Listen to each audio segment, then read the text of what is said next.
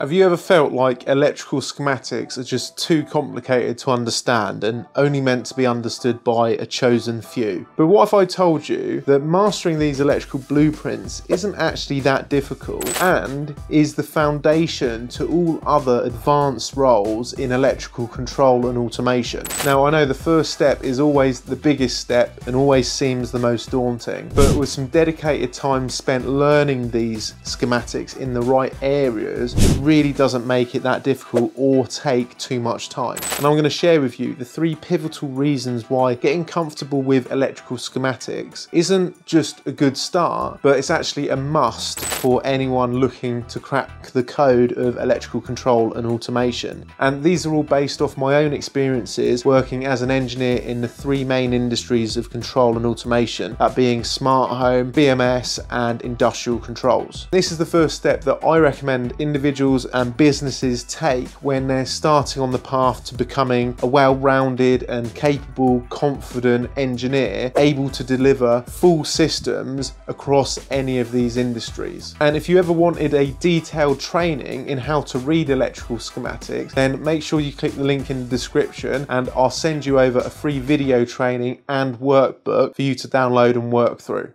So the first thing to point out is that this skill set, understanding electrical schematics, really is the foundation moving forward for any skill set to build upon if you want to get started in electrical controls and automation. Because what it does is it builds a true bird's eye conceptual understanding of the control system as a whole, giving you a big picture overview of that control and automation system. And this can all be achieved just from flicking through some diagrams on some pieces of paper, because without this foundation you can't really expect to confidently and competently move on from here. So for example, if you then wanted to get into the building and wiring of control panels, or the commissioning and the testing and the fault finding, or even the design, you can't get into the how or the why if you don't have the what. And this is really what this stage focuses on, the what. And the next key thing to talk about is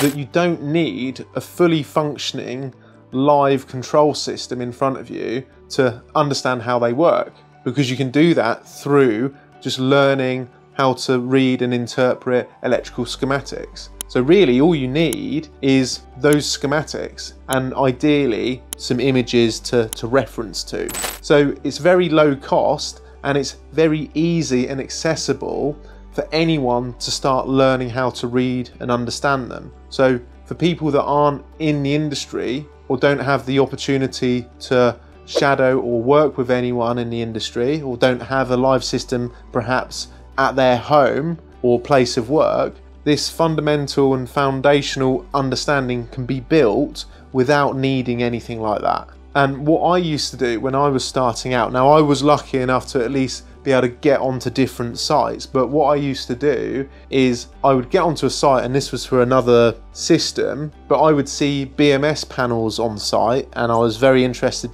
in them at the time. So what I would do is I would take pictures of the panel outside, and providing I could open up the panel without switching off the system, because they were always live functioning systems, so I worked out a way how to get into the control panel without switching it off. And what I did was I would open up the panel, I'd take multiple pictures on my mobile phone,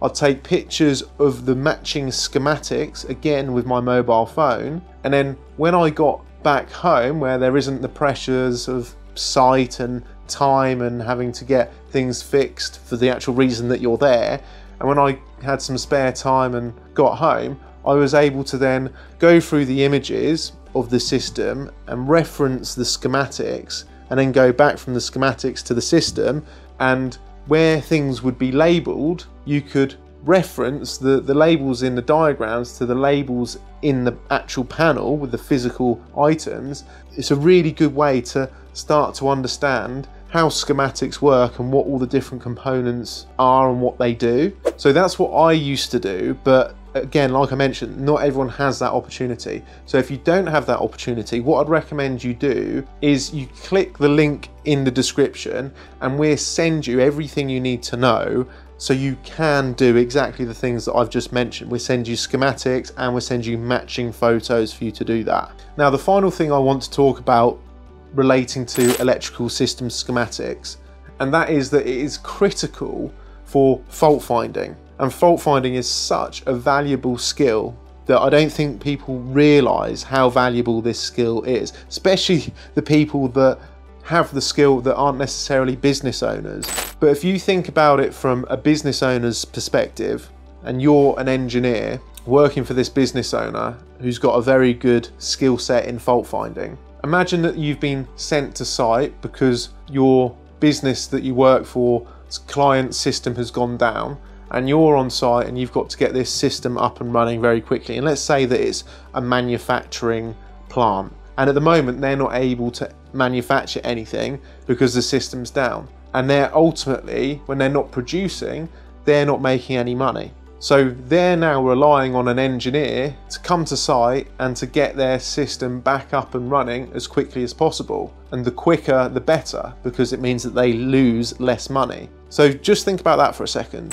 The better you are at fault finding and quickly rectifying issues has a direct correlation to the value that you bring to that business that's got an issue and isn't up and running. And then that value translates then back to the business that you work for and the value that you provide to your boss. And ultimately, the more valuable you are to a business owner, the more that they're going to want to keep you as part of their business, which means when you do want to ask for a pay rise, or you do want to go down a different route within that business, or you want to do something else, they're far more likely to negotiate or give you the things that you want because of how valuable you are to that business. So ultimately it gives you huge amounts of leverage having a skill like being able to fault find quickly. But without understanding electrical schematics, you're never going to get to that stage, because you need that conceptual bird's eye understanding of systems, even if you don't have schematics on site to work through,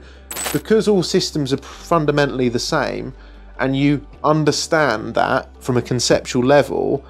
you're able to then fault find quickly, whether you have the schematics or not. But you're never going to have that conceptual understanding unless you've been through the schematics and you understand them. So hopefully this video has illustrated why I think it's important for anyone, but certainly beginners, to get started with electrical schematics. And you can see the type of value that can be provided by people who do understand electrical schematics, and then off the back of that can be effective fault finders, and also see that it's the foundation for other things like